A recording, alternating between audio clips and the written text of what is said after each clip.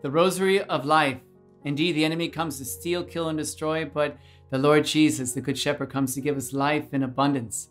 Hello, I'm Father Will Combs, and I invite you to pray with me, invite many people to come and pray with us this Rosary of Life.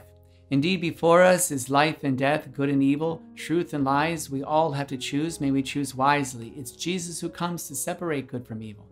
That's the gift of his death and resurrection, to put to death all that is evil, that we may rise with him to all that is good. God is good all the time, and he calls us to his culture of life. It was St. John Paul II who called us to indeed be soldiers of the culture of life, that there are no spectators. We're all participating in this big battle.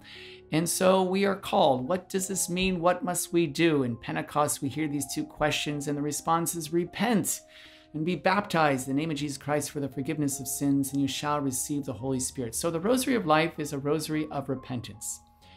It's a rosary of calling down the Holy Spirit. In each mystery, the first half, Our Father, 5 Hail Marys, is praying for the culture of life.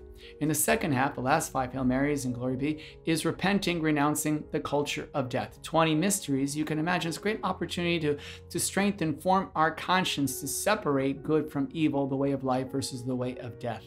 And as intercessors, we're called to pray for those who are not praying, to intercede for those who are not interceding, repent for those who are not repenting, and forgive those who are not forgiving. And we are called to stand in the gap and to overcome the flesh, the world, and the devil. We have the joyful, luminous, and sorrowful mysteries leading up to the glorious mysteries, this final battle between heaven and hell. And each of us have a part to play. There are no spectators. We're all participants. It's Our Lady who's raising up her army of intercessors. Now is the time to pray.